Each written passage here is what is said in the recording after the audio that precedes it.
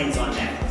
So the big key is make sure your foot remains fairly flat. So your big toe mound, little toe mound, and your heel, all three areas in contact.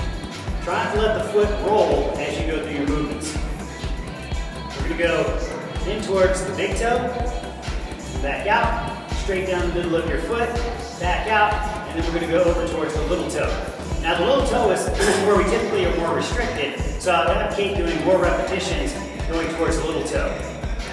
But we're going to work through all three to make sure we're getting multiplanar mobility for the ankle. The side view,